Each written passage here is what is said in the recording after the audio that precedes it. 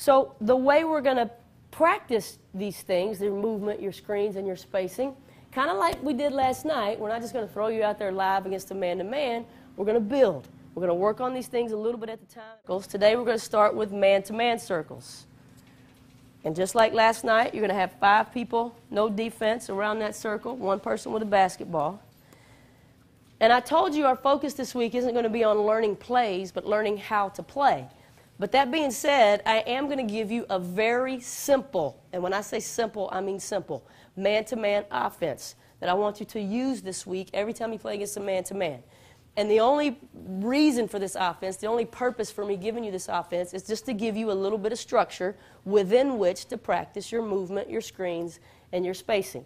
So the very simple man-to-man offense that we're going to use all week is, first of all, just like last night, you got to recognize, am I one of the 2 guys next to the ball, or am I one of the 2 guys that's not next to the ball?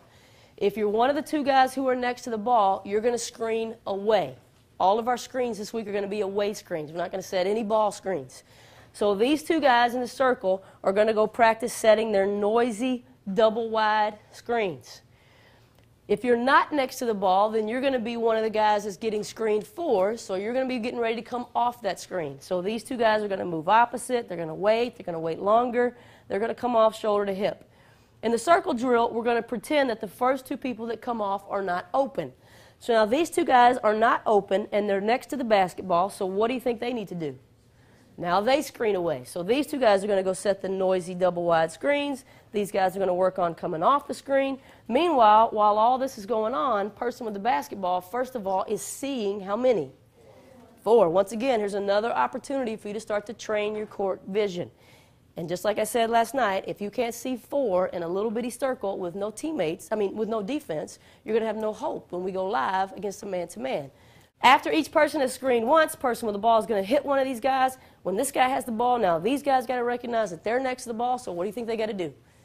They're going to go set the noisy screens away. These guys are going to practice coming off these screens. Once again, we're going to pretend they're not open, so they got to go screen away.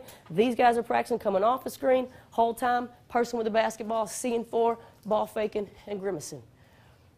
Just like last night, once we get our circle drill shape, we'll move our circle to the real court. Same points of emphasis, except on the real court. And then the very last step of the morning is we will add defense. And you'll go, for the most part, live against the man-to-man.